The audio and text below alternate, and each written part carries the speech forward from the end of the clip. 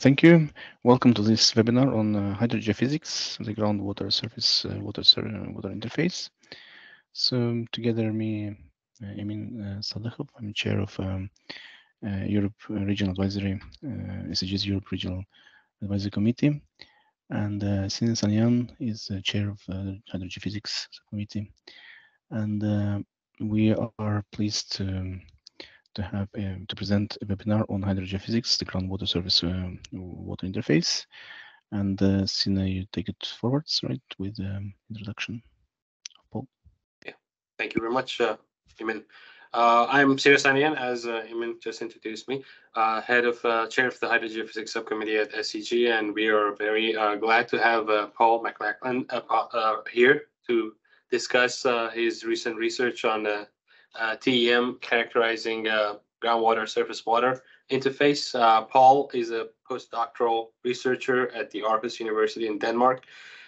He has completed his PhD in 2019 in Lancaster University, United Kingdom, where he focused on geophysical characterization of groundwater surface water interactions. He has a lot of expertise in electromagnetic induction. He's one of the lead authors of EMAG-Pi, the open source software for electromagnetic induction, inversion, and character data processing.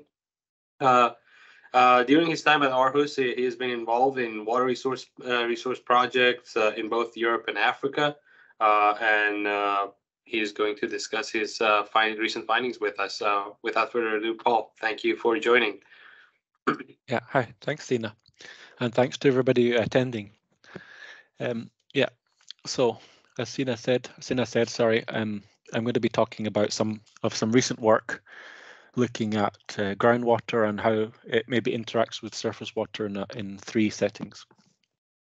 So I've got a few co-authors here I'd like to thank in the title, and also so some of them are based in Aarhus, and also some international experience and collaborators, specifically in Zimbabwe and South Africa, who have made this work possible.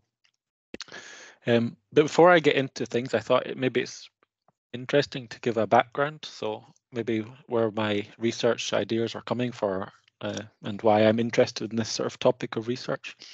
So these pictures are from actually back when I was doing my PhD in Lancaster, and as you can see, I did a lot of work in streams and rivers, looking at quite small scale processes, so looking at where groundwater is upwelling into the stream, and looking at small scale temporal dynamics. As Sina also mentioned, I've been during my PhD, I developed along with another co-author this frequency domain open source code, and also in the beginning I was a little bit involved in ResiPy. So this is kind of an overview of what I've been up to. But now moving on to where I am now. So I'm now based in Aarhus University in the Hydrogeophysics group. And this is a group dedicated to research and development in electrical, electromagnetic, and NMR methods. And it's quite a big group, comprising generally of around 20 people. Yeah, including PhD students, postdocs, technicians, and software programmers. Good. Yeah, but to begin with, I'm going to talk about what's actually motivating this talk, and what I'm actually going to present. And I'm going to talk about some methods. So I'm going to talk about how we can use TEM methods. So continuing the program that Dennis started last time, where Dennis talked about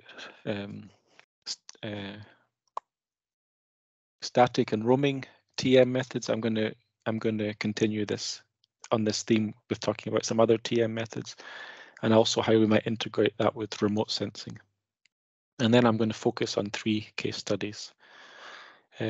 So some pollution pathways in Grindsted, Denmark, thinking about then drinking water and good quality drinking water in the Savi River Valley in Zimbabwe. And then we'll finalize with looking at some declining lake levels in Sibaya in South Africa. Yeah, but in terms of what do I mean when I say groundwater surface water interface or groundwater surface water interactions? Well, It's widely known, understood now that groundwater and surface water are very closely interconnected, and the interactions have important implications for water and the physical and chemical characteristics of aquatic environments.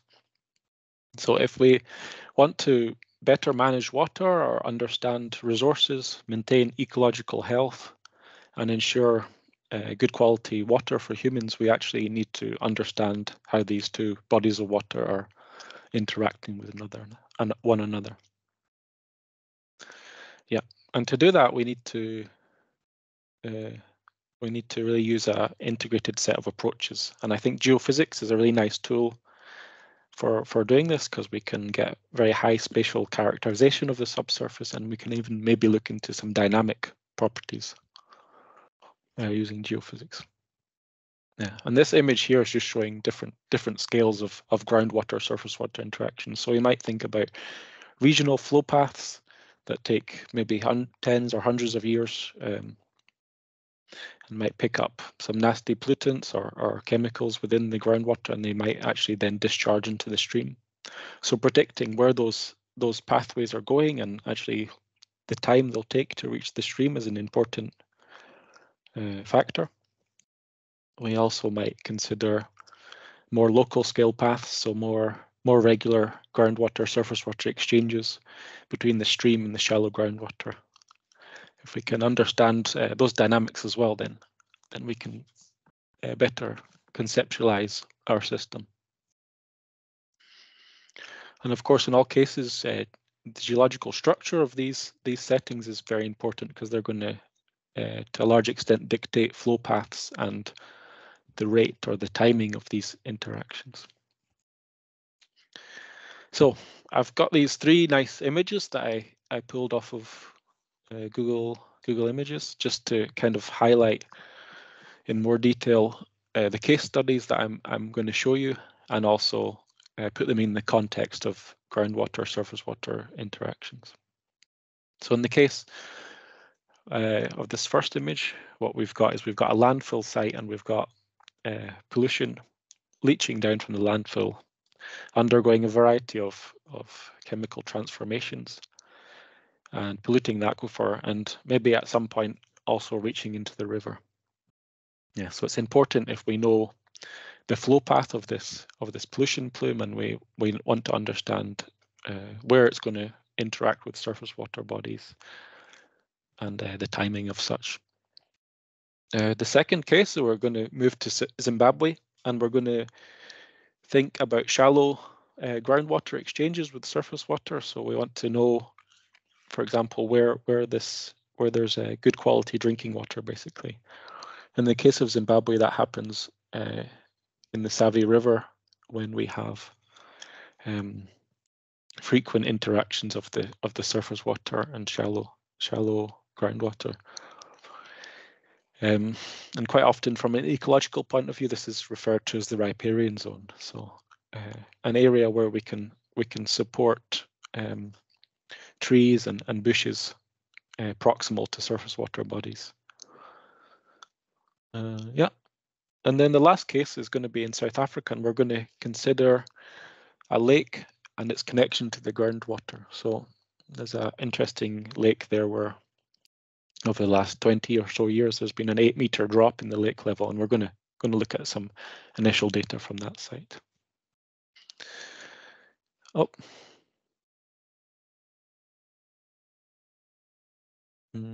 Frozen. Okay. Sorry. We will look at the TM methods and remote sensing methods now. Okay, so why geophysics and remote sensing? So if we look at this picture here, this is a picture showing the different depth of investigation and horizontal extent of investigation of different methods. And we are going to focus on transient electromagnetic methods and remote sensing methods. So if we think about transient electromagnetic methods, we can sense from depths of maybe 5 meters or so down to depths of hundreds of meters. And if you remember from Dennis's talk, and as we'll look at in this talk, we can actually have quite a large horizontal extent of these investigations, so maybe in the order of tens of kilometers with some mobile systems. If we then look at remote sensing methods instead, we're sensitive to much shallower region of the subsurface, so maybe only the top meter or so, but we can actually have a much larger spatial scale. So maybe limited actually by the surface area of the planet or so. Yeah, or the scale of interest, of course, if we wanting to focus on quite a small catchment or a river valley, then we can do that no problem with some remote sensing methods. Okay, and I think these tools are very, very complementary because geophysics provides very high spatial resolution at relatively fast speeds, whereas remote sensing tools cover a large area and regular intervals, so we can get updated snapshots of the surface.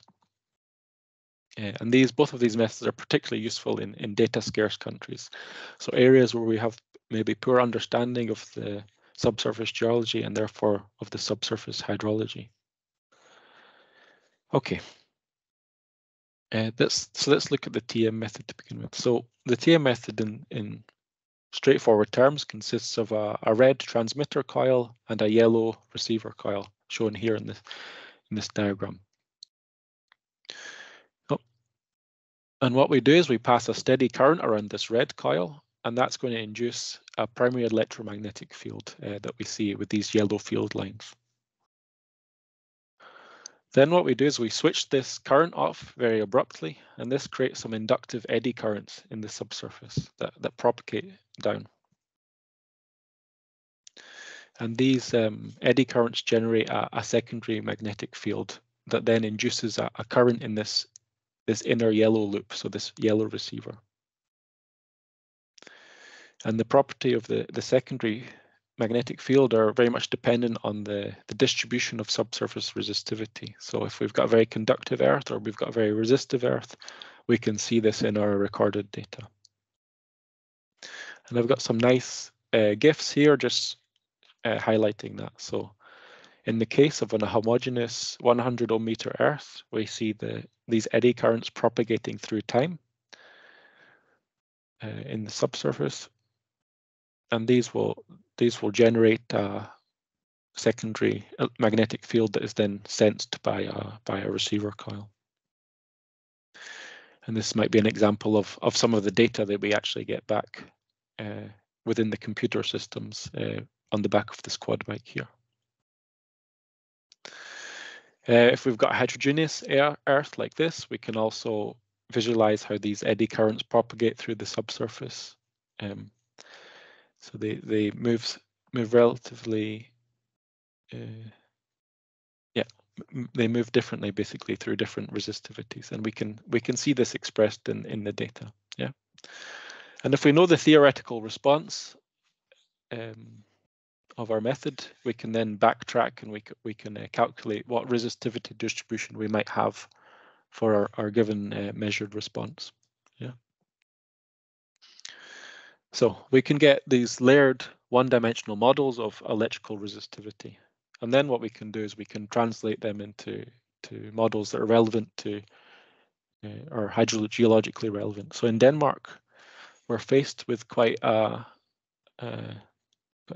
classical geology in Denmark. Is you've got a combination of sandy and till or clay-rich glacial sediments, and underlying all that, you've got quite a fat, thick pallegine clay. And these have pretty typical resistivity values.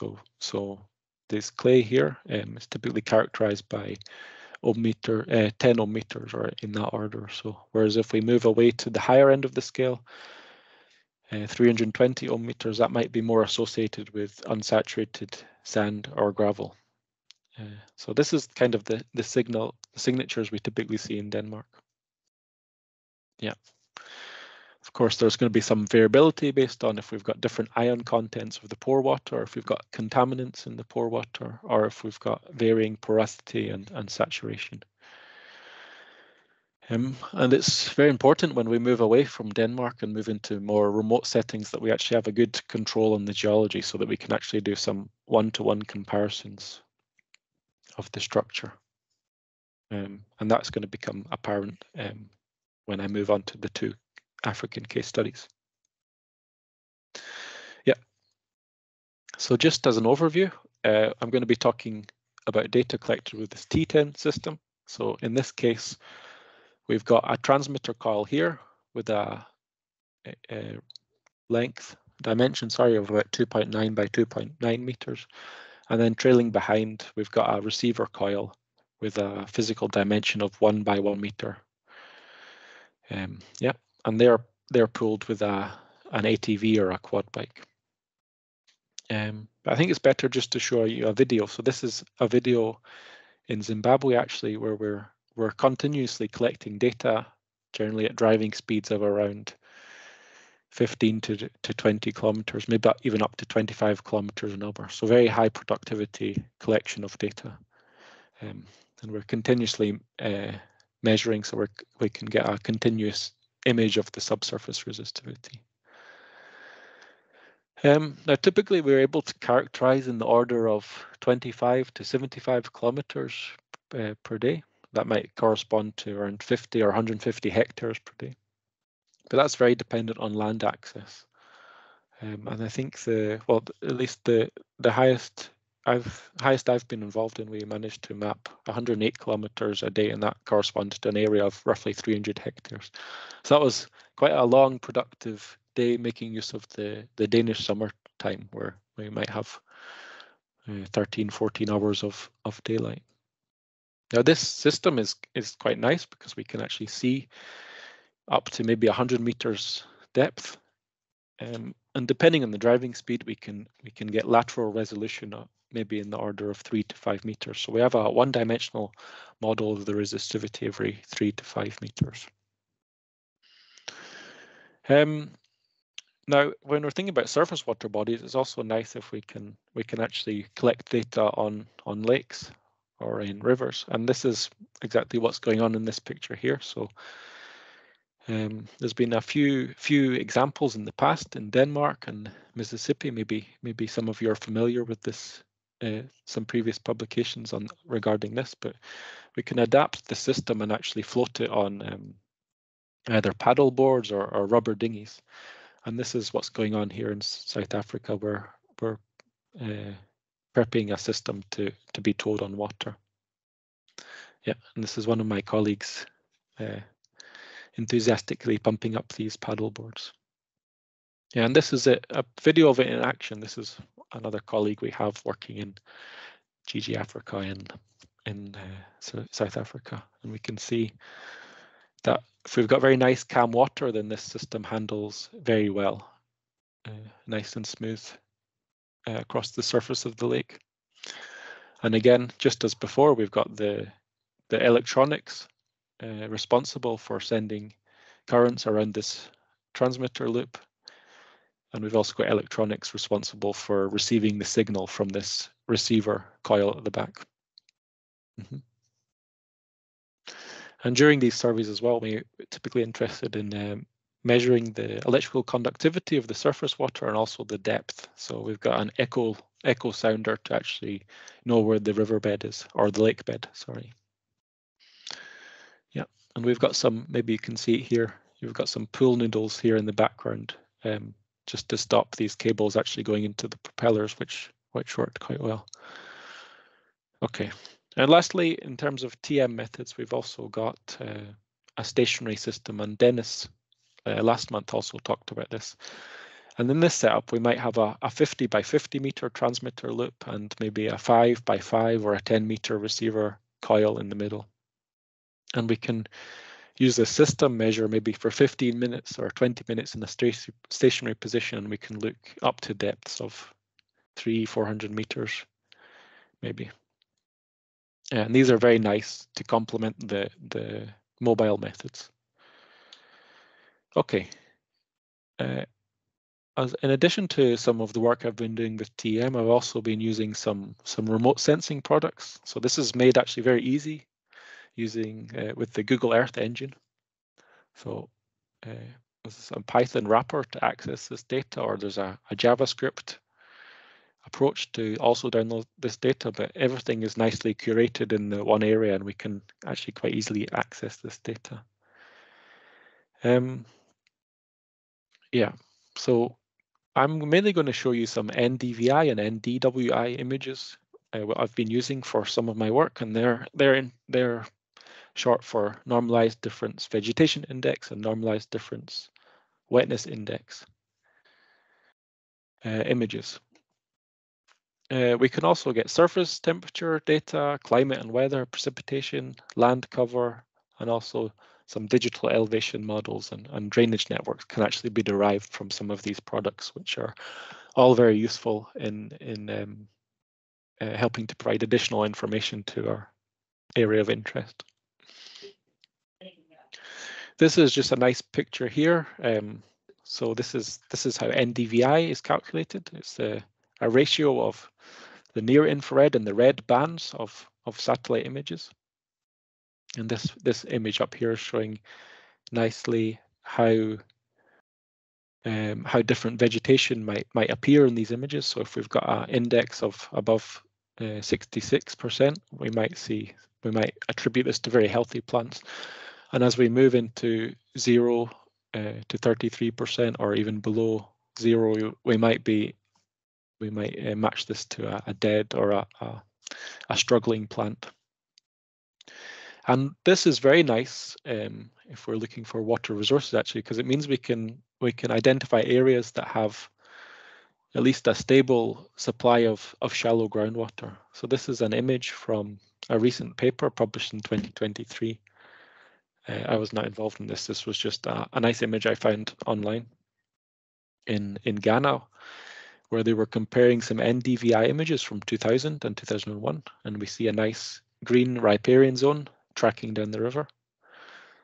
And then again, the same image for 20 years later, and we can see that there's been a reduction in the NDVI values, and we've got a much less healthy riparian zone, and maybe therefore less shallow groundwater available. Okay, so NDWI as well. This is also a very nice metric for characterizing the presence of surface water on landscapes. Yeah, so we can go from this image here. This is a false color image of a meandering river dating back to 1985. So some Landsat, I think Landsat 5 data. And we can see very clearly in this false color image the meandering river, but we can also actually translate that into a binary image or an NDVWI image, where we can see nicely this meandering channel. So we can get an idea of the dynamic nature of surface water systems, and maybe we can also actually pinpoint at what times throughout the year we've got surface water present in landscapes, and if there's any changing trends over long periods of time. Okay, yeah, and this is just a snapshot of some remote sensing instruments that are actually available. Yeah, and I've mainly been using data from Landsat 5, Landsat 7, and of Sentinel-2, which is was launched in early 2015 by the European Space Agency. Okay, so that's an overview of the methods. Now I'm going to move into some case studies, which is probably the more interesting part of this talk. So I'm going to first focus on looking at pollution pathways in Grindsted in Denmark. So yeah, this is Grindsted in Denmark, so southern Denmark here. Aarhus is situated around here somewhere, and the rest of Europe, Germany and so on, is to the south. Yeah, but this is a heavily polluted landfill site that was active from the 1930s to the 1970s, and that's this landfill here just south of the Grindsted town, maybe 2 to 3 kilometers south of the town. There's no scale bar on this map. Now, from 1924 to 2012, this factory here was very active in producing pharmaceutical and food industry waste, and a lot of that waste made it to the Grinstow landfill site, particularly between 1962 and 1977. A lot of organic waste was added to the landfill. In total, around 85,000 tons. Yeah. Oops. So these pollutants were mainly added to the north part of the landfill here. It's misspelled factory, but that's okay.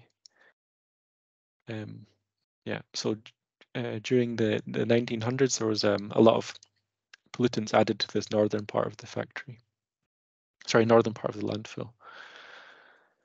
And a lot of these pollutants have then made their way down into the Quaternary and Neogene sands, and it's anticipated that seepage through the groundwater might continue for hundreds of years. And the main concern in this area was that, so first of all, which direction is the plume going? Is it going this way towards the stream, or is it maybe going more northwards towards the stream? And how can we actually monitor and mitigate any of this pollution into the surface water?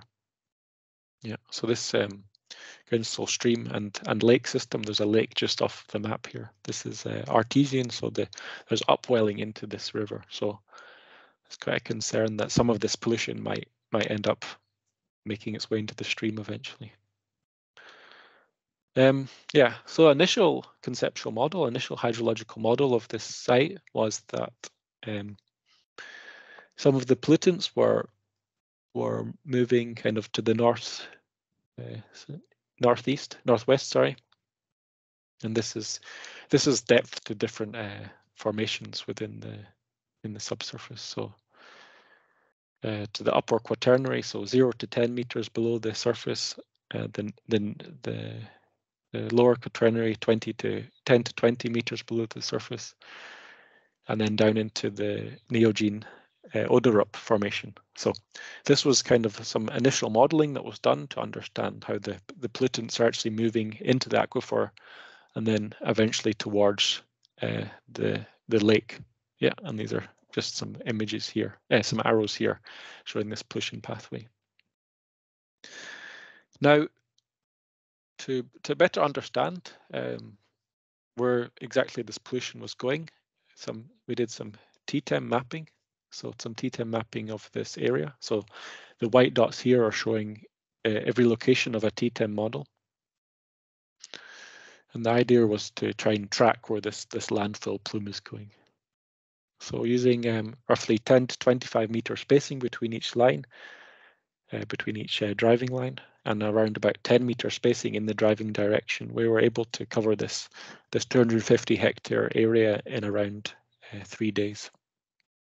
Yeah.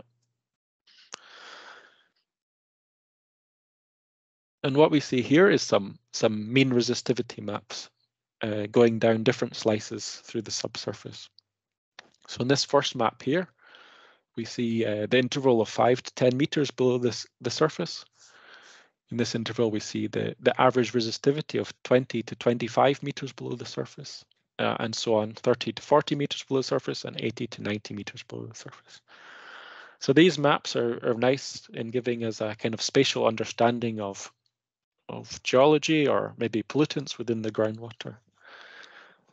And there's a few features that jump out here. So the first one maybe we can see is in the top 5 to 10 meters, we see this conductive layer here. Now this is not actually related to pollution. This is actually related to a mica-rich, so a clay-rich sand up here. So this is producing quite a conductive anomaly in this image here. But if we move to the 20 to 25 interval, looking at the just north of the landfill site, which is here, we can see this conductive anomaly here. So this region of low resistivity, and this is where this is associated with this pollution plume. If we go to even deeper depth, so between the 30 and 40 meter interval, we can actually see this pollution plume here, so spreading out at depth, and we can get a good idea of actually the morphology and the spatial extent of this plume. And we can maybe even see it down here as well, further down away from the landfill. Now, of course, with TM method, we're not really able to survey very well in built-up areas, so that's why we don't have good coverage where the towns are. But nonetheless, we can actually see at least the beginning of the plume, and we can take note of the direction it's traveling. And I'll just show you this. I'm going to show you a transect actually going from here all the way down towards the lake. Yeah, so this is a 2.6 kilometer transect with the landfill up here somewhere. And we can see this very high conductivity, low resistivity plume migrating through the subsurface. Yeah, and maybe thinning out down here. Yeah, so we can see that the main part of the plume is situated here. Good. Oops, that's fine. And these boreholes, I mean, there's a lot of information in these boreholes, but in summary, most of the layers here are sand. At the bottom, we see some silt layers, some clay layers, sorry, but most of these layers up above are sand related. Yeah, just different types of highly permeable sediment. Okay, so we can then update the conceptual model of Grindstone actually. So we can go from the initial idea that the pollution was moving this way, and we can actually update this, and we can say the pollution is now moving more towards the north. Yep. So in conclusion, we can accurately map where this fan is going, and we can actually install some targeted boreholes within this zone. So we can spend the money where it matters and install some boreholes here. And we can also prevent installation of other boreholes that were outside of the plume location, because these are costly, maybe up to $72,000 to install deep monitoring and remediation wells. So money can be saved by doing this quick TTEM survey. And we can also get have better protection of the Grindstone River and Lake system. Yeah, good. So let's move on now to Zimbabwe. So in Zimbabwe, we did some field work in the Save River Valley, which is down here. And I'm going to talk about South Africa afterwards. That's located here while we've got the map up. But in Zimbabwe, we measured in 5 communities with some TTEM, and we collected around 160 to 170 line kilometers of data in around about 5.5 days of field work. And the white points here represent where we've driven this TTEM data, and we've collected this TTEM data, and the blue points indicate where we collected some stationary TEM, so looking deeper. We also see some boreholes in here marked in red. So quite limited knowledge about the geology in this area. So that's why it's nice to rely on some geophysics. Yeah, let's quickly go through some nice remote sensing images we've collected from this site. So in this image here, I'm showing you a map of the surface water cover as a percentage. This is a percentage through time. So if we have, for example, if we have deep blues indicating 80%, that means that over the last, since 2015, we've had 80% of the time this land has been covered in surface water. This color scale is actually cropped to 80, so some of these features are actually all the time there. So 100% of the time we have surface water. And then that means that we can also identify areas, for example, that we've got these extreme or irregular flooding events, and we can see actually new channels forming. So it gives a nice overview of the last 8 or so years of the surface water dynamics in this area. To the right, we've got a map of the average normalized difference vegetation index through time, and we can see that we've got very green areas, particularly around this main river channel coming down here, and we can also identify some irrigation points. Yeah, so that's maybe that would be a good target to look for some shallow groundwater, for example. Yeah, and I think just to zoom in on some of these areas that's of interest. So here we can see, we can actually identify this reservoir, which has an area of about 200 by 200 meters, which shows up as this really deep blue, which might be actually quite hard to detect in the standard aerial imagery. So these metrics are actually very useful in pinpointing locations. We also can identify these perennial wetland type features called dambos. And these are cases where we've occasionally got surface water throughout the year. And again, they're kind of visible in the aerial imagery, but if we actually convert this data into some NDWI plots, we can actually really strongly see these features. And the interesting thing about these features is that actually the geology around these areas, as detected from the TTEM, was actually very clay rich. So these were very conductive environments. Yeah, so low infiltration in these areas. So when we've got heavy rainfall events, we get collection in these features. Yeah. Unfortunately, these were not so good drinking water supplies because they smell quite bad, and there's a lot of animals drinking from them. So although there's surface water present here, they don't really represent good water resources. But maybe in terms of water resources, we can look back at these channel features. So again, we can see this nice strong channel coming through the river valley, and that's quite often associated with very high greenness indexes around the river. This is quite a wide. So at this point here, this river is about 350 meters wide. So it's quite a big system we're seeing. This scale bar, yeah, well, maybe it's better to have a specific scale bar. Anyway, 350 meters wide here or so. And we can also identify areas that are active during certain times of the year. So yeah, that's a good idea to have, a good thing to have from our field area. I'll skip ahead in interest of time. So I'm going to now show you some TM data from Tongagara refugee camp, and that was this box up in the north of the area here. Yep, so I'm showing you 3 profiles. So this map here is extending for roughly 7 kilometers in the north-south and about 12 kilometers in the east-west. And I'm showing you 3 profiles: A in blue, B in orange here, which is this profile here, and C in green here. And C wraps around from here all the way back up here. Yeah.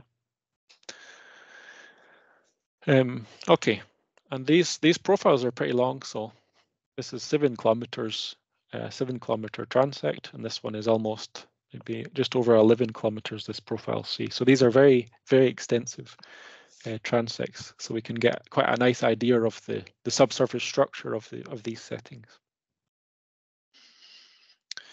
So the first thing I'm going to point your attention to is these resistive features. Where's the color? Maybe the color bar is on a different slide. Yeah. So the color, so these red colors, these are corresponding to resistivity of above 100 or around 200 ohm meters, and we've got also conductive units in blue down to 1 ohm meter or so. But I'm just going to highlight your attention on these resistive features to begin with. So this one here is roughly corresponding along this line here. Yeah, and in profile B, this resistive feature is again seen here. And in profile C, this resistive feature is actually up here, along here, and we can see actually the position of that based on these WalkTem stationary TEM soundings. Yeah, so these are the measurements where we did a stationary TM sounding, and we are seeing much deeper with these data. But in general, they correspond very well with this TEM data. Yeah, we're seeing the same horizons and the same general features.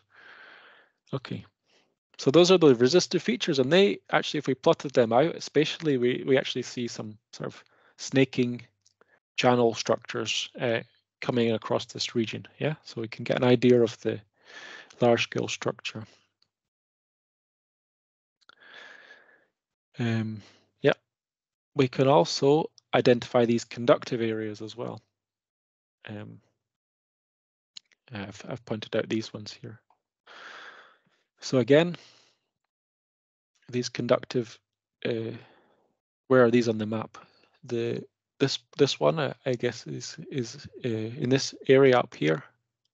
In profile B, we're seeing this conductive anomaly actually as we drive down this part of the transect. And in profile C, we're seeing some conductive anomaly at the end of the transect and also at the beginning of the transect, so down here. And you'll notice as we move towards the river, this second layer actually becomes has a lower resistivity. So we go from resistivities of 1 towards resistivities of 10 or so as we move out towards the river. I think it's also important to note that of the few boreholes we actually have of this area, the geophysics and the geology matches quite well. So in this log, what we have is we've got some clay topsoil shown in brown and orange. Then we move into what's logged as alluvial aquifer in the borehole. An alluvial deposit in the borehole in yellow. And then we move into some more a sandstone in this pinky color. And that agrees very well with the geophysical structure of the area. Okay, and I think also nicely what we can see specifically along profile C, so in this area down here, we can see kind of a 2-layer system. So we can go from the alluvial deposits and we can go actually deeper and we can see this sandstone unit. Yeah, and that's only really present in this beneath this river. Okay, so based on those TEM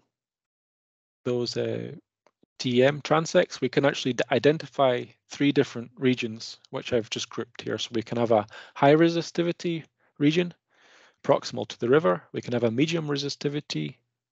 I'm talking about the second layer in those previous sections I just showed you. A medium resistivity coming down the center here, and then a low resistivity as we move further away from the river. And what we see actually is that correlates quite well with the borehole electrical conductivity. So from hand pumps in the area, we can go around and we can measure the conductivity of the pore water. So we can see here that it's freshest towards the river, and as we move away, it gets more saline or more conductive. Yep. Okay, good. And this is the good quality drinking water. So, yeah.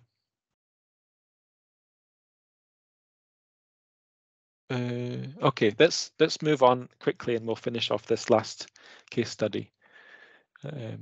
So I'm going to talk about Lake Sabaya in South Africa now. And this is Southern Africa's largest natural groundwater fed lake with an area of around 50 kilometers squared. And it's an important natural resource and supplier of water in the region. It's also quite ecologically significant, so it's a protected site under this Ramsar Convention. Now, over the last 30 years, the lake level has fluctuated quite substantially, and this has largely been due to increasing eucalyptus plantation, reduced rainfall and hurricane events, which bring a lot of rainwater, and actually increased drought. Yeah, and this is a picture actually. So this is a lake level from 20 years ago. This would have been active. This stick here. So within last 20 or so years, the lake level has fallen quite substantially. And we can jump through some aerial images. And I think if you pay attention to this coast here, you'll notice how it changes through time. And this is spanning roughly 10 kilometers from here to here. Yeah, so keep your eye on this position here. And we can see as we move into the 2000s, 2010, we can see quite an extreme change in the morphology of this lakeside. Also, if you pay close attention to this southern basin here, it's connected in 2005, 2010, still connected, and then moving on from 2015, it starts to become separated from this main basin. So the southern basin becomes separated from the main basin. And this is a graph showing actually the aerial extent of the lake as sensed by some Landsat images. So Landsat 5 in blue and Landsat 7 in orange throughout time. And we can date back to the 1985, and we can see actually these dynamics through time, which I think is quite nice. And then during around 2015, 2016, there was actually separation of these lakes, and that's where what this blue line is showing. Now, importantly, the southern basin has continued to, the lake level has continued to fall rapidly, whereas the large lake, since 2015, 2016 time, the large lake, the water level has remained quite consistent. So the question in this area then is why is this happening? And for that reason, this is why we did some geophysical mapping. Yeah, so we want to understand basically the connection of this large lake in the north with the groundwater, and also the southern lake with the groundwater, and try to understand why this lake level is falling much more rapidly now than the large lake. So we've roughly got, yes, we've got some black lines showing where we collected TTEM on land-based with this quad bike system. And we've got white where we've driven this water-based system. And I'm going to show you two profiles, blue running around here and red, which runs all the way across all these lakes, all the way to the north. And importantly, this blue transect goes through two boreholes. So again, quite limited geological data in the area, but we do have these two boreholes. And I think another maybe slightly point of interesting point to note here is that this area here, this is referred to as a land bridge. So this is somewhere between these two lakes. Around about 1500 years ago, so around about year 400 to 600 or so, there was evidence of early settlements here. So there's some pottery that is actually you can find in these sand dunes. So although this land area was covered as recent as 2014, maybe thousands of years in the past, actually it was dry again. So there's an interesting cycle going on in this area. Okay, but let's finish with some quick TTEM results. So we're showing again this profile one and passing the two boreholes, and we've got good agreement between some dryish sand in the boreholes and some more clay-rich wet sand beneath that, and then some calcareous sandstone in the bottom. And actually what we're seeing deeper with depth is this very conductive unit, which is associated with Cretaceous aquifer, which is very saline in this area. So generally in this area, all the boreholes stop just before this stop before this Cretaceous saline aquifer.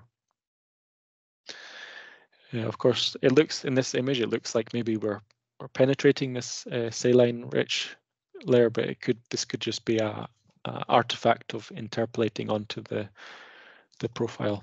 In general, there's very good agreement of the geophysics and the geology. I'll just also point out here in the lake, we've also got a very organic rich silt mud layer called Guccia, which has been mapped previously. And actually we can see some of that in the TEM transect. I'll show you in the next slide. So it's just important just to mention that. Yeah, but if you recall, I'm showing you this profile that's ranging from south here all the way up across this land bridge and then back onto the lake, the northern lake, and then a little bit on land again. So this is a long transect,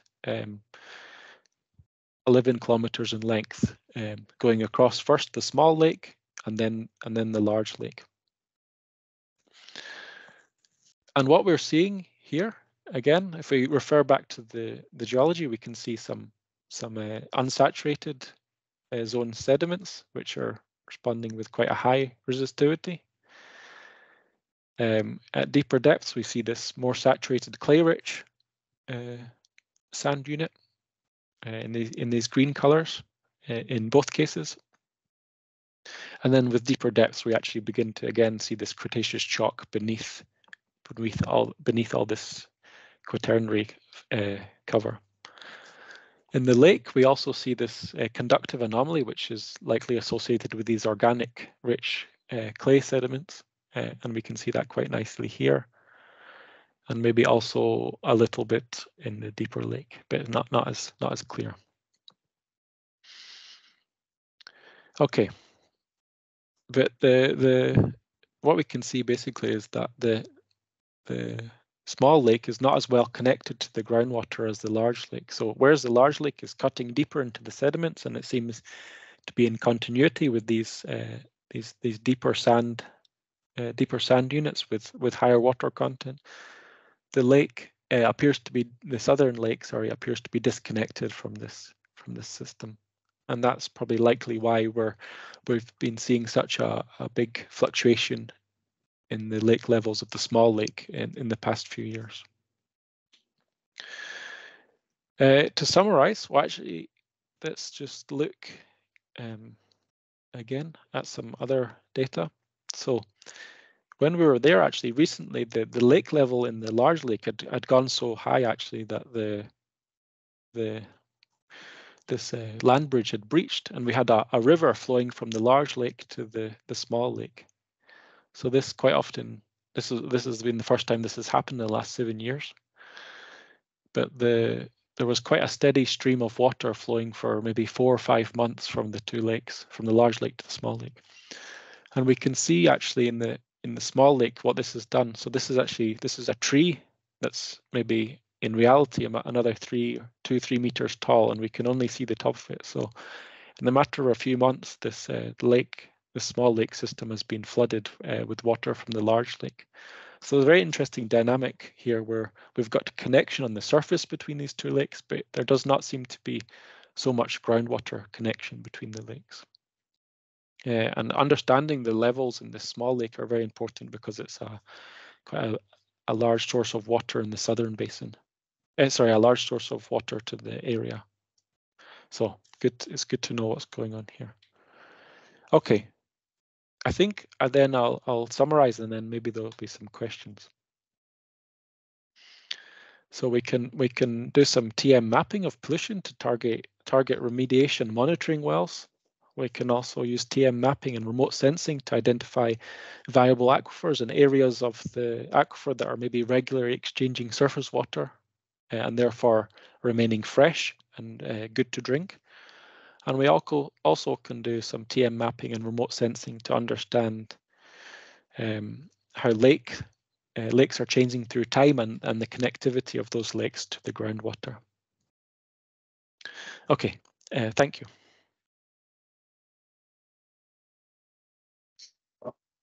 Thank you very much, Paul. This was a very nice talk.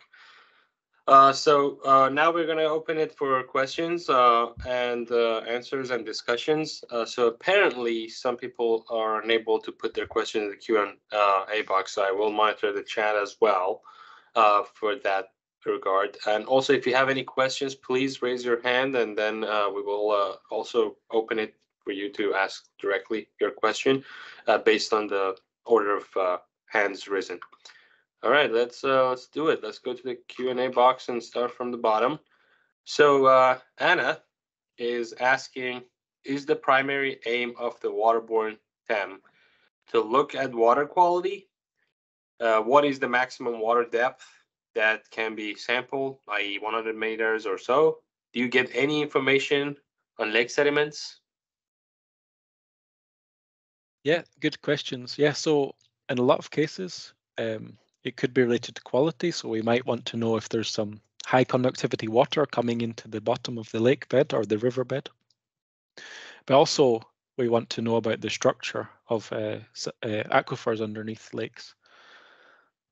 So yeah, whatever we can sense on land, we could also sense in the water with the same sort of setup. The second question related to the depth of investigation, or what can we actually resolve under the water, is very much dependent on the salinity. So in the cases where we've got in the seawater, for example, we would probably not be able to penetrate very, very deep. Maybe we might be limited to shallow bodies of water, maybe in the order of 10, 15, 20 meters deep. But if we've got fresh water, then I think it's quite possible to see through water maybe 40, 50 meters deep, as long as it has a resistivity of around 10, 20 ohm meters. But it very much depends on the setting, and maybe you would want to do some synthetic modeling to test these settings.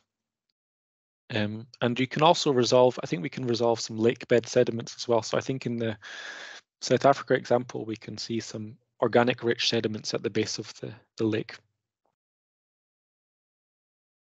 Awesome, thank you. So we're gonna alternate between the chat and the Q&A.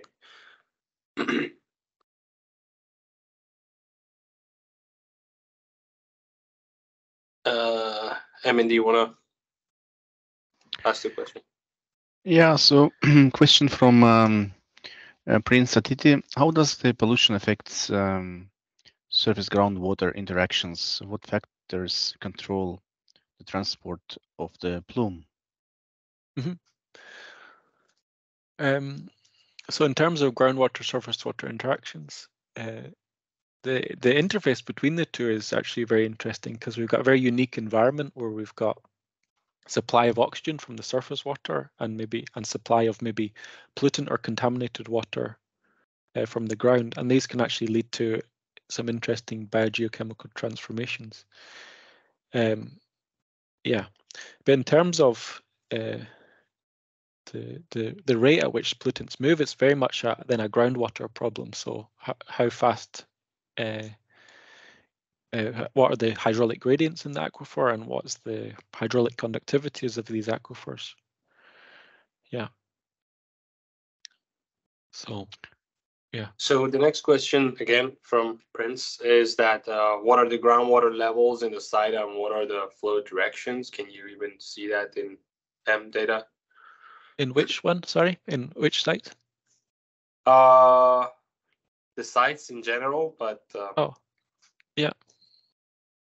So, yeah, so my colleague Anders, in a few weeks, he'll be talking directly about this, about detecting groundwater levels with monitoring TEM. So if you're interested in this area, you should tune into that one. I think it's around about mid-January.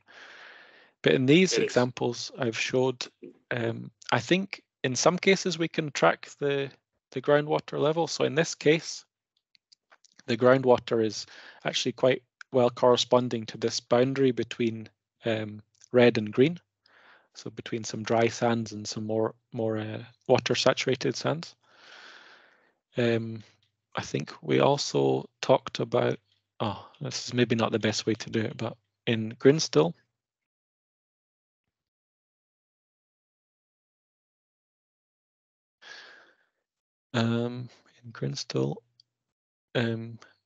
the hydraulic gradient is towards this lake system.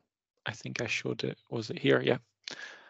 So we've got the hydraulic gradient this way, but it's quite near the surface of the water table. And the TM method in this case is not so well suited to track that boundary. If it's too close to the surface, we don't get much resolution in the upper 5 meters or so. So in this case, we could not actually get the hydraulic heads from the TM data. But it very much depends on the setting we have. Sounds good. Thank you. Thank you. Next question. I take it from the chat, from the Q&A box, Sina. Yes, please. Yeah, please go. I don't think I can actually see the Q&A box. So perhaps if you take that one. And also the question owners, if you'd like to ask the question, please raise your hand. We actually have some hands. Maybe we can go to the hands. Yep, Mont. Yeah. Should we take that? Yeah. I can allow me. Unmute. Yeah. Oh. Yep, Mont, you're muted. Hopefully you should be able to ask the question. Oh, I can do it myself, I see. Okay. My name is Jaap Mont. I'm from the Netherlands. I'm wondering, what is the frequency range of your TEM methods you're using, and have you varied that for different areas? Yeah, so it's using it's a transient signal, so it's in terms of turn off time. But in some cases, for example, for the stationary instrument, we're using a longer turn off, so we're actually able to sense deeper in the ground. So that can vary to some extent, yeah. Okay, thank you. But yeah, it depends again on the setting of interest. Awesome. So the next question in the Q&A box is from Liza, saying, what kind of regularization is used to solve the inversion problem? And then is direct model open source for that TEM technique, or you use some closed source software? Yeah. So yes, so generally when we model the data, we generally just use a standard smooth inversion consisting of maybe 30 layers or something like that. And we have spatial regularization, so in the X and Y direction, so tying. So the modeling code is a one-dimensional code, so we need to have some spatial constraints tying these one-dimensional models together. And we also have some vertical constraints, making sure that we get geologically reasonable models. Yeah. But we generally use some fairly standard settings and not so much play around with the inversion settings to make it fit with our geological idea of the setting. So these are pretty robust settings. That's what I'm trying to say. Robust settings that we get quite reasonable results from. In terms of the code being open sourced, it's not open source, but for research purposes, you can request a copy to do some modeling. Yeah, I think that's my answer. Thank you. Are there any questions are there anyone who would like to ask the question on the speaker? Please let us know, raise your hand and we'll unmute you. Kennedy has a question. Paul, what's the rainfall pattern in the area? Because this question was asked towards the end of the webinar, so that maybe explains also the area.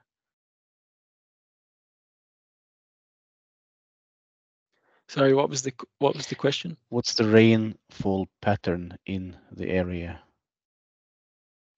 In which area? In Zimbabwe? Most probably it is Zimbabwe. Yeah. Or South Africa. Yeah, I've got some rainfall data from some Zimbabwe, so I'll talk about Zimbabwe. So this is yeah, I skipped over this in the interest of time, but this is a plot here showing the seasonal variability of precipitation, and we can see that the highest precipitation is happening in December, January time, and we get this very seasonal pattern. Interestingly, well, I think it's interesting, at least, is we've got a little bit of a lag between the maximum surface water percentage cover and the precipitation event. So this probably is related to the larger catchment of this river. Yeah. Thank you very much. Yeah, I'm not sure if that answers the question, but yeah. Okay. So we have one hand risen. So the first one is from Abhishek. Sorry if I butchered your name. Please go ahead and ask your question. You should unmute yourself. Be able to unmute yourself. Yeah, hello. Hi. Am I audible? Yeah. Yeah, we can hear you. Yeah, it was a nice presentation. So I would like to know whether we can, have you used any other geophysical method apart from TEM for this area?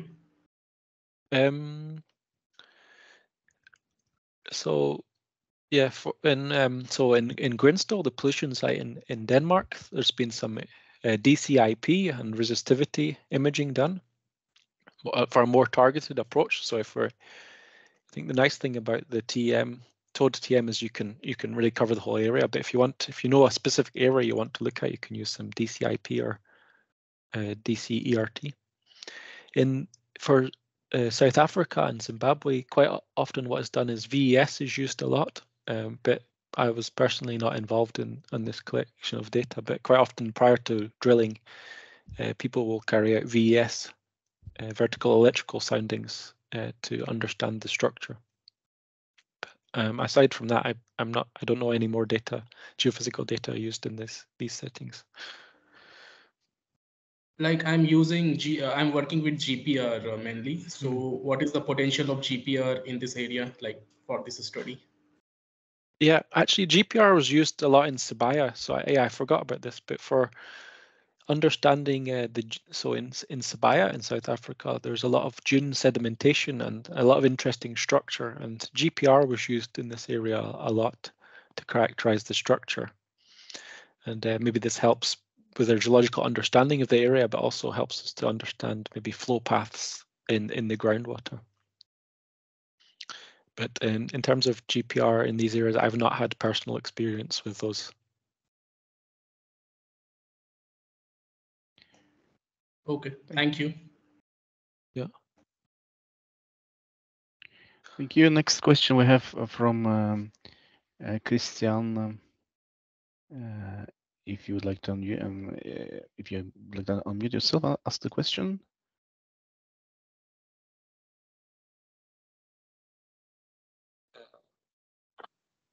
We can hear you. Yeah, can you hear me? Yeah. Yes, we can hear. Oh, thank you. I've actually dropped the question in the chat box. Which other geophysical method can be used for this purpose, and why was TEM chosen for your work? I think, did you say which other methods to begin with? Yeah. Yeah, so I think in terms of large-scale characterization, where we want to understand the region or the sub-regional spatial extent, I think the TOD TM method is very nice because we can get very high productivity. Okay. You know, characterizing maybe 20, 50 kilometers per day, and I don't think that would be possible with ERT or GPR or so. So that's why we focused on TEM, TOD TM specifically for these case studies. Okay. Thank you. Well done. The next question from Chad, there are two questions. I'm going to combine them because they're asking for the specifics of the device and stuff like that. The first question is why the source coils and the sensing coils are separated, and the next question is what was the frequency of the TEM mapping? Yeah. I think I'm not so much expert on the device development, but I believe the receiver and the transmitter in the TOD system, I'm just getting back to that image. They're separated in order to allow for more shallow characterization. So if we place these coils apart, we can get nearer surface resolution. Whereas in the case of the stationary TEM, we have a central loop configuration, and we can see deeper with this setup. And then with the measure, do you mean measurement frequencies? As that how often we're recording measurements? Or I'm not quite sure about the frequency question, what is meant. So maybe yeah, maybe I can answer you can this. raise your if I'm in I think you can raise your hand and ask this question if you want yourself. Yeah, we have. I think Epiman is in the chat, so can allow the mic. Yes, Yeah. Anna Leslie, would you like to unmute yourself and ask a question? Hi. Thanks for the nice presentation. My question related to the second case study. The transects were really interesting, seeing the change in the ground conditions. I didn't understand the point of the case study though. Was it to identify areas where you could drill for groundwater? Yeah, exactly. Yes, the idea was to see where we can actually access better quality drinking water. Yeah, so Okay. first identify some aquifers, and then the satellite imagery was thrown in a little bit to understand why the water is fresher, groundwater is fresher proximal to the river. And was there any correlation between the satellite image and those high resistivity areas within the TEM? Were you able to see that visually? Yeah, no, not with the high resistivity areas, but further in the south, actually. So we did some surveying in the south, and quite often when we've got very clay-rich soils, there's a different vegetation, and you can see this in the aerial imagery, and you can also see it in the geophysics where you've got a very conductive subsurface. So that area was better correlated. But in terms of these resistivity, high resistivity alluvial channels, not so much. Okay. And how many wells were drilled in the end? They're still, I think, they're in the middle of planning or carrying out 2 wells in this refugee camp here, and they're going to drill them pretty close to this river. Yeah, but I don't think it's actually gone ahead yet. Yeah, some delays or something. Yeah. Thank you. No problem. Thank you very much. The next question in the and the last one, I guess, in the Q&A is from I can't see the whole name, unfortunately, so I'm just gonna say the question. Sorry. Out of loop array, TDEM array of TTEM system is supposed to be more sensitive to magnetic viscosity effects. Have you seen such effects on your data? I do not know about. Yeah, I'm not sure about magnetic viscosity or how it would influence the signal. Generally, what we do is we go through and we process the data quite closely, and we're looking for features that might be related to infrastructure or device malfunctions. But I'm not sure exactly what magnetic viscosity anomalies would look like in the geophysical data. Thank you. Yeah. Thank you. We have one more hand raised in the call. It's Mittel Sage. Would you like to unmute yourself and ask? Disappeared. All right, let's go to the chat. Do we have more questions in the chat box? Was it all answered? Some people say they can't unmute themselves, so right now you should be able to do that. We have to allow you to do that. We allow you, and then you should unmute yourself. Can you hear me now? Yes. Okay, perfect. My question is referring to the first case study about the Denmark pollution plume.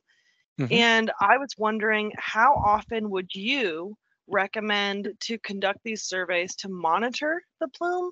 And is the cost of the survey dictating how often you will conduct the surveys? Yeah, that's an interesting question. I think the plume is not moving particularly fast. So they stopped adding the landfill closed. It was in the late 70s, and since then it's not moved too far. So I think it's actually moving pretty slowly, this plume. And then the problem maybe with doing some time-lapse TM in this case is eventually the plume will migrate to underneath these houses, and in that case it might not be such a good target. But in theory we could do some time-lapse TM. So maybe Anders next time we'll talk about this. We've been looking at some salinization of an aquifer in southern Denmark, and we've been doing repeat surveys every 6 months or so, something like that. So it could be done. In this case, I don't think it's such a good application, because really here we've just guided where the monitoring wells should go, and then the monitoring wells can be used in future to understand how this plume is evolving. Thank you so much. Yeah, no worries.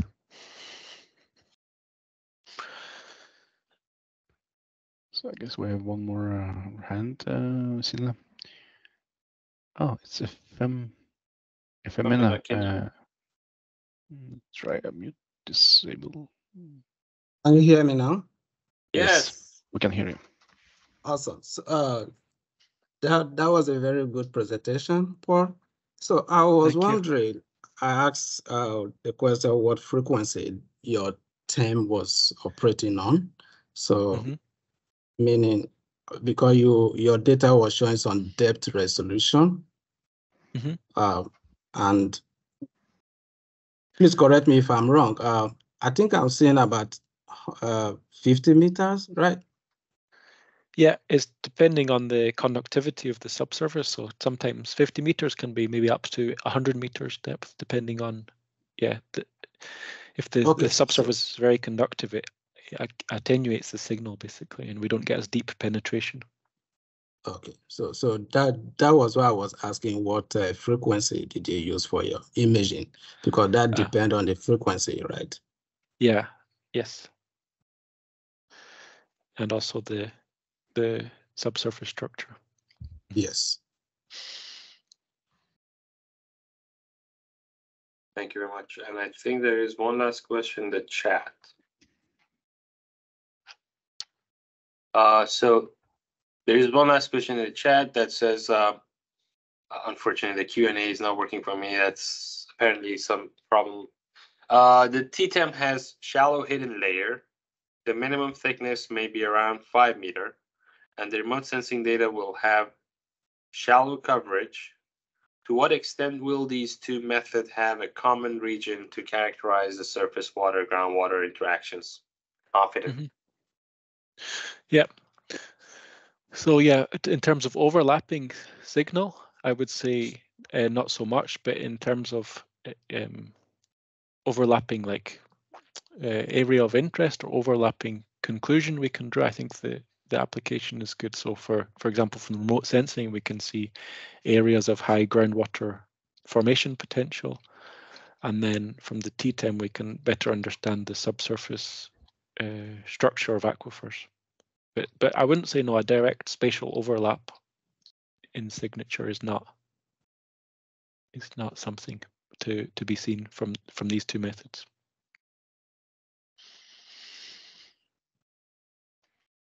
Thanks. Yeah, thank you. There is a question from Shelby S in the chat. Awesome, informative talk. Thank you. What kind of equipment should I look into to recreate this type of interaction studies for my area? Perhaps, Shelby, if you're in the call, you would like to unmute yourself and ask the question. Perhaps you can also give some information on, so the question can be answered in an interactive way.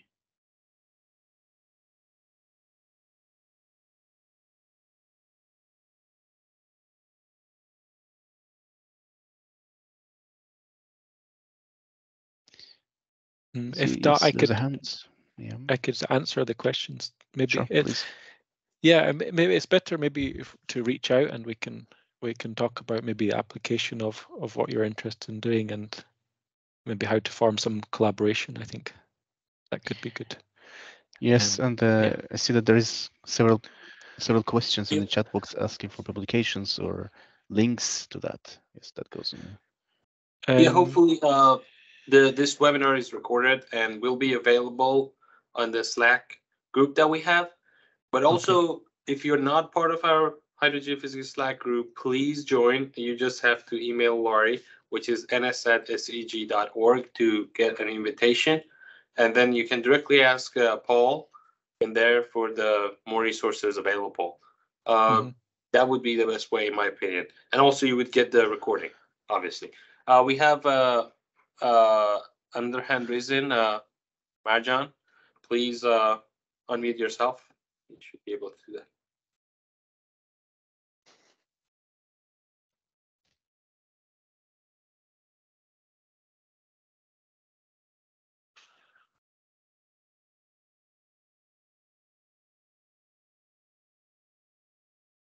You unmute yourself. Hi, do you have my voice? Yes, we do. Okay, hello.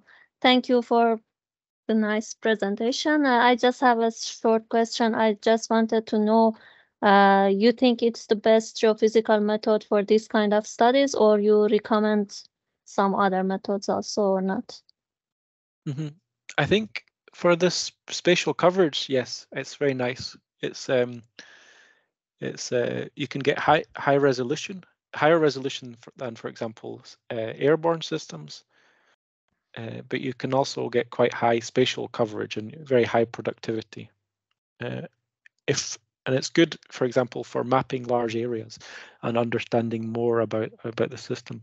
If we want to do some targeted approaches where we want to maybe know the temporal dynamics of some interactions or some plume development of pollution, then I think maybe some ERT monitoring would be a better route to go down.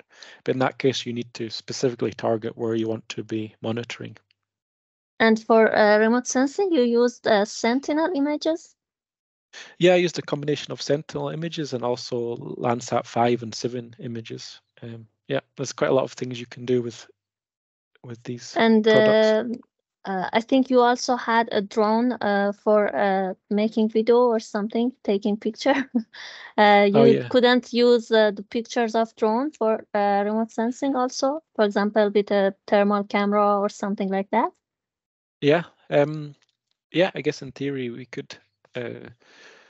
We looked a little bit at building a high resolution digital elevation model from the drone data. But in many cases, so in some of these cases, we didn't really revisit, so we could not do some temporal monitoring with some drone images. So in that case, it's useful to use these pre-made Sentinel or Landsat missions. Okay, but in thank theory, you. yes, we could. Thank you so much. You're welcome. Awesome. Thank you very much. This was a great talk, Paul, and you have done exciting work, and we were happy to have you. If there are no more questions, which I think they're not, I would like to conclude this session and just let you know we have on January 17th, again, we have a similar talk by a colleague of Paul, actually. Please join our Slack group so you could get the reminders of these webinars. And we look forward to have you for the next session, which is also another joint webinar with Europe Regional Advisory Committee and SCG Hydrogeophysics Subcommittee. We're trying to have these more, and so we kind of combine two groups and have really interesting talks. If Eamon, Paul, do you have any closing remarks? No, thank you for hosting me, and also thanks to those who attended. I think, yeah, it was a good experience. Awesome. And thanks for the questions as well. Yeah. Sorry. Fantastic. Thank you. And thank you to both to Paul for presentation. Thank you, Vesina and the SCG and organizing and this webinar. And we see you again. See you, everybody. See you. Enjoy holidays. Happy holidays. Bye. Bye.